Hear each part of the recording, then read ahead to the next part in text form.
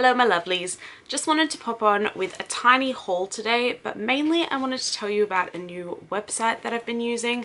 I don't actually know how new the website is in general, but it is definitely new to me. This is not sponsored in any way. This website has no idea that I exist. I just came across them and really love them.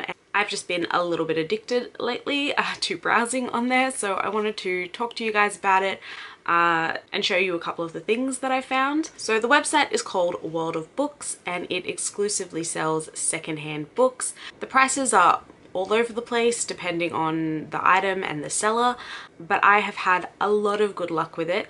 There is free shipping, I think internationally, I think worldwide, but there's definitely free shipping to Australia, which is just excellent. So in the past, if I have been shopping for used books online, I've used something like Abe Books or eBay, and they're still great resources, but I definitely find World of Books, especially if we're comparing it to Abe Books, better interface. I find it easier to find what I'm looking for. I find it easier to create a cart and a wish list, and it's just a little bit more user-friendly, I think. They've got the widest variety that I've ever found online of used books.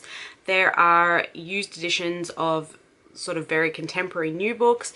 There are rare editions of lots of older books. There are things that are out of print. My wish list on there is just filled with out of print books that are a little bit too pricey for me to just be hitting that checkout button straight away. And obviously it is a used book site. They don't have endless copies of things, so if you see something you really want, it is best if you can afford it to get it when you see it, because it may not be there when you come back. But I've had so much fun browsing around and looking at their different options. I picked up a few vintage editions of books that I adore.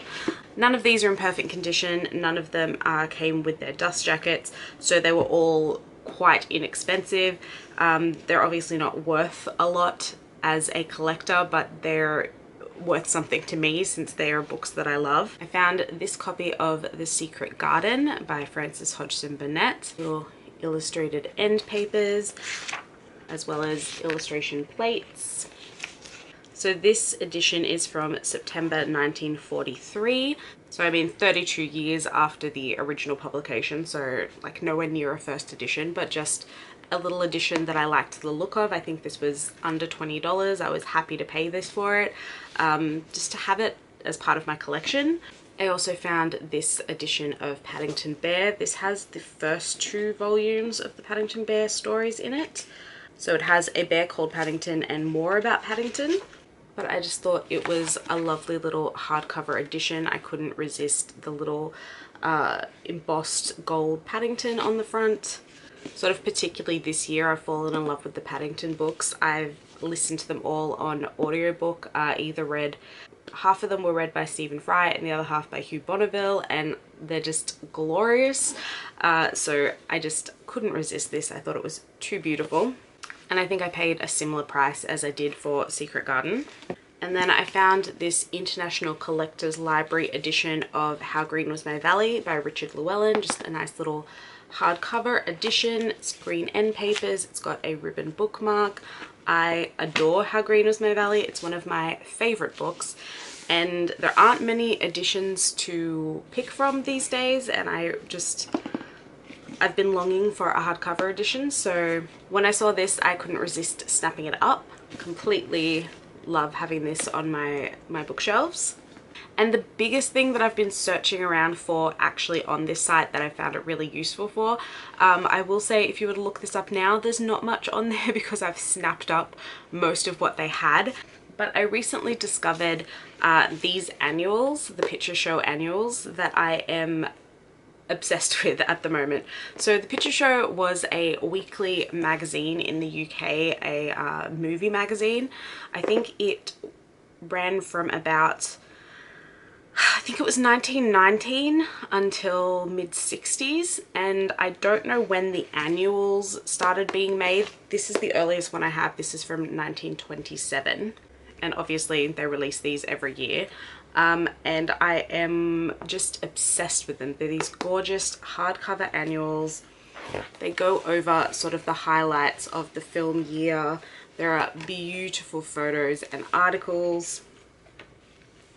I am a huge lover of early cinema, sort of, you know, early through mid-century. I love that era of movie making, and these are absolutely stunning. I also love them as sort of inspiration and reference because I love illustrating in a more vintage style. So these pictures are just pure creative energy for me. I love them. This one's from 1941. They're just stunning. I just adore them. I wish I could figure out which was the, like what year these annuals started in. There's just not much information that I can find online. I don't know if 1927 was the first year that the actual annual was produced. I know the magazines were from 1919, but I definitely want to get as many of these as I can manage. I have about a dozen of them. This one from 1938 is stunning. Fred and Ginger in the front there. There's just, oh, they're so beautiful. There's so many lovely articles. And most of these are in fantastic condition, like so beautiful. This one's from 1928, so stunning. 1932, I love them. So the prices for those were sort of all over the place, but I don't think I paid sort of over $30, $35 for one, and I think the cheapest I got was maybe about $17. I've definitely found a couple more on eBay and places like that, but I'm definitely on the hunt for as many as I can find. I just think they're lovely. They're just beautiful little pieces of history that I just enjoy owning.